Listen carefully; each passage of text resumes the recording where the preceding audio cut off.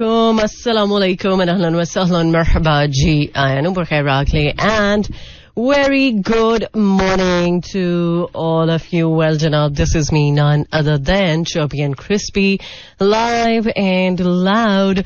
और Aisha Malik आपके साथ, आपका हमारा साथ रहता है every Monday to Saturday, सुबह 11 बजे से लेकर दोपहर 1 बजे तक, and the show is called Talk of the Town. So today is Monday और 11:07 हो चुके हैं और 18 तारीख है आज सितंबर की. ओके, सो जनाब, आज रबीउल अव्वल की पहली तारीख हो चुकी है. उम्मीद है आप जहां कहीं भी होंगे बिल्कुल ठीक ठाक अच्छे मूड और मिजाज के साथ ट्यून इन कर चुके होंगे 107.4. आई डोंट नो, मेरे सामने का जो सिस्टम है उसका फॉन्ट को क्या हुआ, बहुत छोटा छोटा फॉन्ट हो गया. अगर कोई सुन रहा है तो प्लीज आ जाए. अच्छा, बाय द वे, आज मंडे है, तो मंडे का जो दिन है वो नॉर्मली थोड़ा सा कह लें काम के हवाले से जरा थोड़ा सा पुश करना पड़ता है. आप अपने आप को पुश करते हैं क्योंकि छुट्टी के बाद कुछ लोगों का काम को दिल चाहता है और कुछ लोग चाहते हैं कि जरा और रेस्ट मिल जाता तो अच्छा था. लेकिन द थिंग इज, आज चूंकि अर्ली मॉर्निंग ही फजर के टाइम से ही बहुत जबरदस्त सा वेदर है लाहौर का. बारिश हो रही है और बारिश के साथ साथ अभी तक वो जो मौसम प्लेजेंट है उसकी फील अभी तक है. और कुछ कुछ जगहों पर बारिश है, कुछ कुछ जगहों पर बहुत हल्की फुल्की बारिश हो रही है जिसे ड्रिजलिंग कह सकते हैं. लेकिन उम्मीद है कि ये बारिश जो है वो अब मौसम के बदलने का एक एहसास जो है वो हमें जरूर देगी. लेकिन अभी ये जो बारिश है इससे इतना कोई खास फर्क नहीं पड़ेगा. हाँ, अक्टूबर के मंथ से ऑनवर्ड्स फिर डेफिनेटली मौसम बेहतर हो जाएगा इंशाल्लाह. सो जनाब, वो लोग जो मौसम के ऊपर चलते हैं, मौसम अच्छा है तो उनका मूड अच्छा है, मौसम अच्छा नहीं है तो उनका मूड भी अच्छा नहीं होगा. सो चलें, आज तो मौसम अच्छा है और मैं कोशिश करूंगी कि आपका मूड और मजीद अच्छा करने की कोशिश करूं, और वो हो सकता है कुछ जबरदस्त से म्यूजिक के साथ. और अभी मेरे पास एक बहुत ही प्यारा सा गाना जो कि क्यू में है, इसको प्ले करेंगे. इसके बाद नहीं, ब्रेक नहीं है बल्कि एक और गाना होगा, देन डेफिनेटली ब्रेक की तरफ आपको लेकर चलेंगे. सो ब्रेक के बाद ज्वाइन करेंगे आज के प्रोग्राम का हाल अहवाल, करेंगे शेयर. सुनते रहिए talk of the town. Alright, more music, let's start to welcome back once again. Well, जनाब, एक ऐसी चीज जो कि हम नहीं चाह रहे थे या नहीं सोच रहे थे कि ऐसा हो जाए, और वो एक्चुअली कल हुआ. आप समझ रहे होंगे ना मैं क्या बात कर रही हूँ. बट द थिंग इज, कभी कभी ऐसी चीजें हो जाती हैं कि जो हमारी एक्सपेक्टेशंस में नहीं होती, तो फिर थोड़ा सा दुख लगता है, थोड़ी सी मायूसी भी होती है, थोड़ी परेशानी भी होती है. लेकिन चले, इट्स ओके. अगर ऐसा ही होना था तो क्या किया जा सकता है.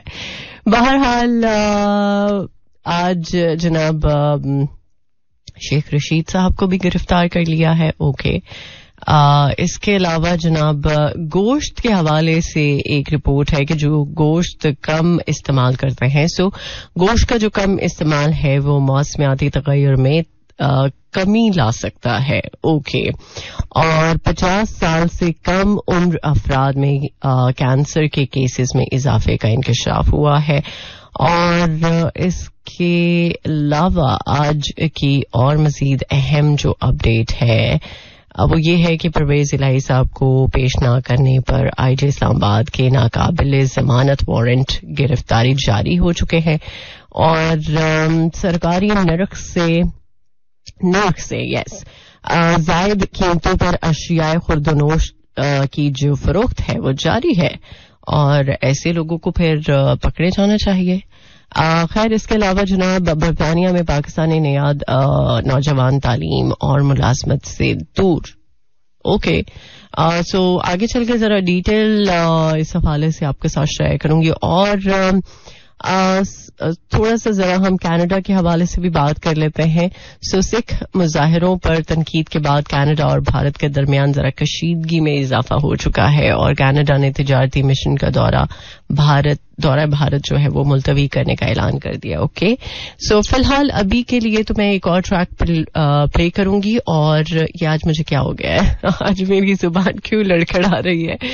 हालांकि मौसम भी अच्छा है और आसपास भी सब अच्छा है, बट कभी कभी हो जाता है. चले, इट्स ओके. वैसे भी लाइव शोज की ब्यूटी यही होती है कि जो है सो है और वो एयर हो जाता है. ओके, सो फिलहाल एक और ट्रैक, इसके बाद मेरे पास तो कॉफी का एक मेरा कप आ चुका है जो कि नॉर्मली आता है शो के टाइम पे. सो आप भी अगर कोई खास एहतमाम करना चाहते हैं, you are more than welcome. आप बिल्कुल कुछ ना कुछ खास एहतमाम करके शो सुन सकते हैं. और मैं फिलहाल एक ट्रैक प्ले करूंगी, इसके बाद आपको करूंगी ज्वाइन. सुनते रहिए talk of the town. Alright, welcome back once again. Well, programme का सेकंड हाफ और एक थोड़ी सी लंबी ब्रेक के बाद मुलाकात आपके साथ दोबारा से स्टार्ट हो रही है. आई एम श्योर कि आप मेरे साथ ही होंगे. कुछ टेक्निकल वजूहात की बिना पर कुछ जरा डिले आया, but it's all good. I hope so कि वो लोग जो अभी just right now tune in कर चुके हैं 107.4, थैंक यू सो मच आप के ट्यून इन करने का.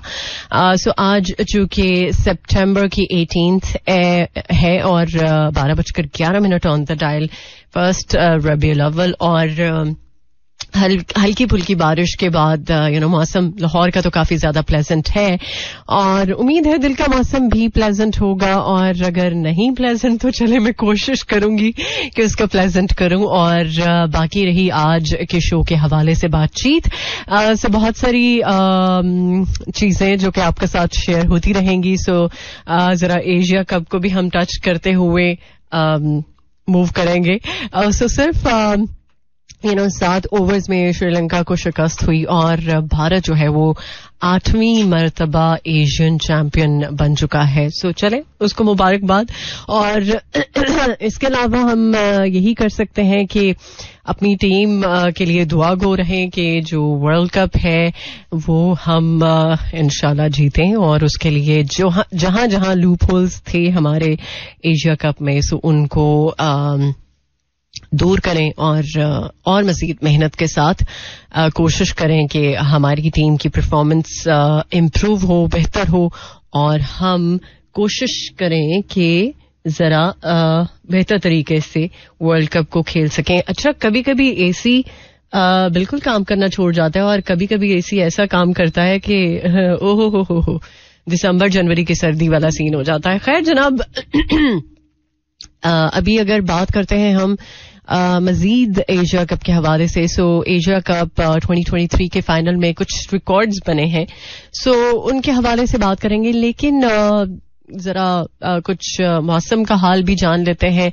बहुत सारे वो लोग जो आज ट्रैवल कर रहे हैं, डिफरेंट सिटीज का रुख कर रहे हैं, सो उनके लिए जरूरी है कि मौसम का हाल भी उनको पता हो ताकि ट्रैवल उनका आसान रहे. सो आज इस्लामाबाद में भी बारिश है, मोस्टली क्लाउडी वेदर है, कहीं कहीं बारिश हो सकती है. सो 28 डिग्री सेंटीग्रेड इस वक्त टेम्परेचर इस्लामाबाद का और maximum 31, minimum 23 and humidity level 72%. Lahore में 27 degree centigrade, maximum 31, minimum 24 and humidity level 82%. और सियालकोट में 27 degree centigrade, maximum 31, minimum 25 and humidity level 86%. सो जनाब, ये तो कुछ मौसम के बारे में अपडेट हो गई. अगर आप अपने बारे में कोई अपडेट शेयर करना चाहते हैं, you are more than welcome. सो इसके साथ साथ जनाब वो लोग जो जरा गोश्त का कम इस्तेमाल करते हैं, सो इस हवाले से एक रिपोर्ट है जो कि मैं प्रोग्राम के स्टार्ट में ही आपके साथ शेयर कर चुकी थी कि इस पर जरा आगे चलकर बात करेंगे और बताऊंगी मैं आपको कि इस हवाले से क्या अहम चीज है जो कि डिस्कस करने के लिए मुझे फील हो रहा था कि यार नहीं, इसको डिस्कस करना जरूरी है. सो फिलहाल अभी ब्रेक का भी ऑलमोस्ट वक्त है. इससे पहले कि ब्रेक क्यू में आ जाए तो जरा चले हम गाने को फुल स्टॉप लगाते हैं. और आप में से बहुत सारे लोग जो फीडबैक देना चाहते हैं, you are more than welcome. आज शायद मैं स्टोरी पे भी बहुत ज्यादा एक्टिव नहीं हूं, तो चले थोड़ी देर तक स्टोरी भी अपलोड हो जाएगी, एक्टिव हो जाऊंगी मैं. सो आप फॉलो कर सकते हैं मुझे इंस्टाग्राम पे Ayesha Malik official. It's AISHAMALIK official. अभी एक ब्रेक के बाद करते हैं आपको join. Alright, welcome back. Finally, आप मेरी आवाज सुन रहे हैं. So, मशीनरी है, मशीनरी कभी भी धोखा दे सकती है और कभी भी कुछ भी हो सकता है. So, आप लोगों को अंदाजा तो होगा ही. बहुत सारे लोग इंतजार में थे कि आयशा कहाँ चली गई है. सो आयशा यहीं पे है, बट कभी कभी कुछ टेक्निकल वजूहात के बिना पर आवाज थोड़ी सी गायब हो जाती है, लेकिन इट्स ऑल गुड. बट जनाब, वो लोग जो जरा दिल बर्दाश्ता होके इधर उधर मूव कर जाते हैं, सो चलें कोई बात नहीं, इट्स ओके. ये जिंदगी का एक हिस्सा है. बहुत सारे लोग आते हैं जाते हैं, कुछ लोग ठहर जाते हैं, कुछ लोग चले जाते हैं, लेकिन जो मेरा ख्याल है जिंदगी में स्टिक रहते हैं या जिंदगी में आपके साथ रहते हैं हमेशा. सो वो या तो आपसे बहुत अनकंडीशनली प्यार करते हैं, या फिर ये हो सकता है कि उनको आपका साथ जो है वो बहुत प्यारा होता है, जिसकी वजह से वो चाहते हैं कि आपको हर्ट फील ना हो. सो वो आपकी खातिर भी आपके साथ रहते हैं. ओके, सो उम्मीद है अगर ऐसे कुछ लोग होंगे आपकी लाइफ में, सो आप उनके लिए बहुत केयरिंग होंगे. कभी कभी हम फॉर ग्रांटेड हो जाते हैं ऐसे लोगों के लिए, और जब कभी वो लोग तो समहाउ हमारे ही अपने बिहेवियर की वजह से वो हमारे साथ नहीं रहते, तो फिर तब हमें अंदाजा होता है कि यार हमारा ही कहीं ना कहीं कुछ फॉल्ट था और इसकी वजह से कुछ लोग हमने अपने से दूर कर दिए. सो आई एम श्योर आपके साथ वो लोग जरूर होंगे जो आपके लिए बहुत ज्यादा केयरिंग है या आपके साथ अनकंडीशनली जुड़े हुए हैं. सो जनाब, बात हो रही थी गोश्त का कम इस्तेमाल जो है वो मौसमियाती जो तब्दीली है उसमें कमी ला सकता है, और इस हवाले से एक रिसर्च हुई है. सो ये जो रिसर्च है ये बेसिकली काफी अरसे से चल रही थी. सो इस रिसर्च के अकॉर्डिंगली ये चीज सामने आई कि ग़ज़ा के निस्फ हिस्से को सब्जियों पर मुंतकिल करने से जो मौसमियाती तब्दीली है उसमें कमी लाई जा सकती है. और कहा जा रहा है कि गोश्त और डेयरी पर मुश्तमिल जो ग़ज़ा है उसका निस्फ हिस्सा पौधों पर मुश्तमिल ग़ज़ा से बदल दिया जाए तो आइंदा जो 27 साल है उसमें 31% तक कार्बन अखराज जो है उसमें कमी लाई जा सकती है. और गोश्त पर मबनी जो भारी ग़ज़ाएं हैं हमारी सेहत के साथ हमारे जो प्लैनेट है उसके लिए भी खतरात रखती हैं. सो बड़े पैमाने पर मवेशियों का पाला जाना हमारे माहौल को खराब करता है और वसी मिकदार में ग्रीन हाउस गैस को पैदा करता है. और 2021 में जो एक रिसर्च हुई थी उसमें ये चीज पता चली थी कि ग़ज़ा के सबब ग्रीन हाउस गैस अखराज का 57% जो हिस्सा है वो गोश्त और डेयरी पर मुश्तमिल है. सो ये नई तहकीक जो है वो गुज़श्ता जो रिसर्च थी उससे इत्तेफाक करते हुए वाज़ह करती है कि ग़ज़ा का 50% हिस्सा जो है वो सब्जियों पर मुश्तमिल करने से ज़राअत और ज़मीन के इस्तेमाल में कमी वाक़या होगी. ओके, और इसके अलावा जनाब आलमी सतह पर ग्रीन हाउस गैस के अखराज में कमी के लिए हमें गोश्त के इस्तेमाल में कमी करने की जरूरत होगी. और ये जो रिसर्च है हमें रास्ता दिखाती है कि हमें क्या करना है. और मजीद जो रिसर्चर्स हैं उनका ये कहना है कि पौधों से बने गोश्त सिर्फ एक नई ग़िज़ा नहीं बल्कि ग़ज़ाई तहफ़्फ़ुज़ और मौसमियाती मकासद को हासिल करने के साथ साथ आलमी सतह पर सेहत और हयातियाती तनों पर मुश्तमिल मकासद हासिल करने के लिए भी एक अहम मौका है.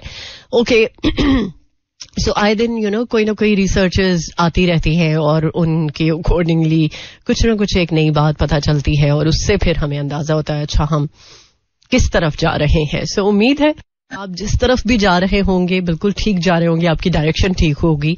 और अगर आप मेरे साथ हैं तो फिर तो आपकी डायरेक्शन बिल्कुल सही है. लेकिन इन केस आप थोड़े से कभी इधर उधर हो जाते हैं तो it's okay.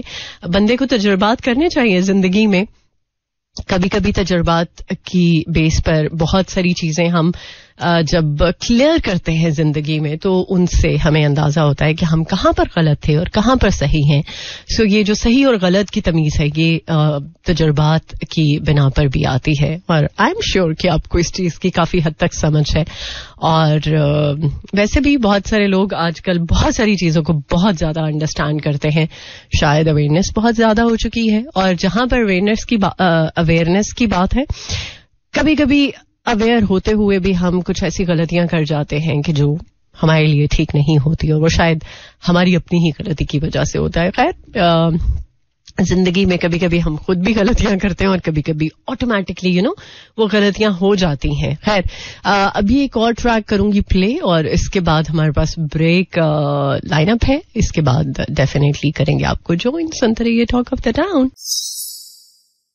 All right, welcome back once again. Well, Miss Universe जो कि पाकिस्तान से सिलेक्ट हुई है उनको कंग्रेचुलेशंस, और बल्कि पाकिस्तान को भी कंग्रेचुलेट करना बनता है. सो यहाँ पर एक चीज जो उनकी मैं डेफिनेटली शेयर करूंगी कि उनके अकॉर्डिंगली मैं ऐसा कुछ नहीं करूंगी जिससे पाकिस्तान की रेपुटेशन को हार्म पहुंच सके. सो उसमें बहुत सारी चीजें आ सकती हैं, आप अंडरस्टैंड कर सकते हैं. सो एक ब्यूटी पैजेंट जिसका आपको पता ही है कि बहुत सारे मराहिल होते हैं जिससे गुजरना पड़ता है.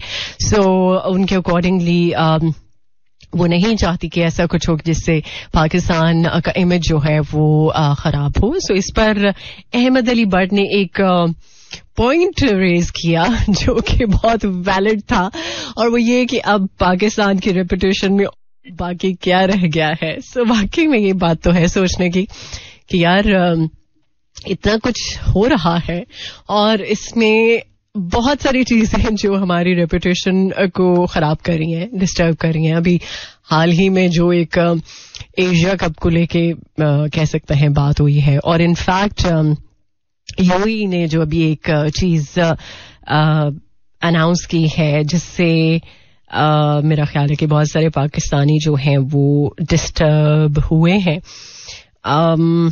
बट क्या किया जाए, यहाँ पर हम खैर इस पॉइंट को नहीं ज्यादा डिस्कस कर सकते क्योंकि कुछ हो नहीं सकता ना.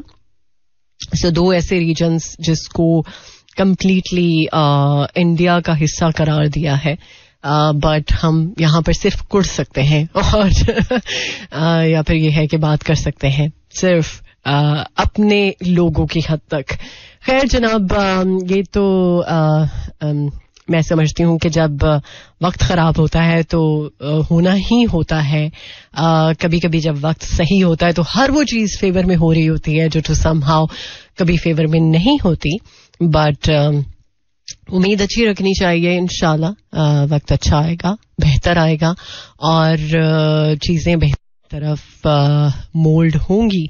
बट हमें हिम्मत जो है वो पकड़ के रखनी है और अपने आप को लेट डाउन नहीं होने देना.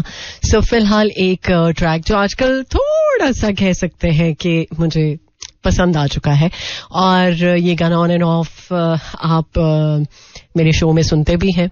सो चलें एक दफा और सुन लेते हैं और इसके बाद डेफिनेटली करूंगी आपको ज्वाइन. पता नहीं गले में आज क्या हो रहा है.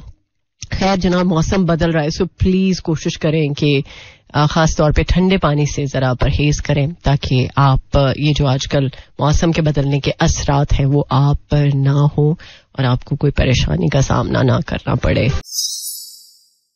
Alright, welcome back once again. Well जनाब, हम जरा बात कर रहे थे कुछ देर पहले एशिया कप 2023 के फाइनल में बनने वाले रिकॉर्ड्स के बारे में. सो चूंकि एक बहुत ही बदतरीन शिकस्त हुई है श्रीलंका को. अच्छा, यहाँ पर एक चीज जो कि मैं डिस्कस करना चाहूंगी कि अब श्रीलंका के बारे में ये कहा जा रहा था ये मैच फिक्स है. कुछ लोग ये कह रहे थे और कुछ लोग ये कह रहे थे अगर ऐसा ही होना था तो फिर पाकिस्तान ही फाइनल खेल लेता. मेरा ख्याल है ये भी इंडिया की कोई साजिश थी कि श्रीलंका पाकिस्तान को हराए और बदतरीन किस्म की शिकस्त श्रीलंका को मिले और फिर हम प्यार से एशिया कप की जो ट्रॉफी है वो इंडिया को देते. सो एक्चुअली कुछ ऐसा ही हुआ है, लेकिन चलें खैर इसको हम और मजीद डिस्कस नहीं करते क्योंकि जल्दी पे तेल का काम ये चीज कर रही है. सो बेसिकली ये जो बदतरीन शिकस्त हुई है, सो ये किसी भी वनडे इंटरनेशनल टूर्नामेंट के फाइनल मैच में पहले नहीं हुआ.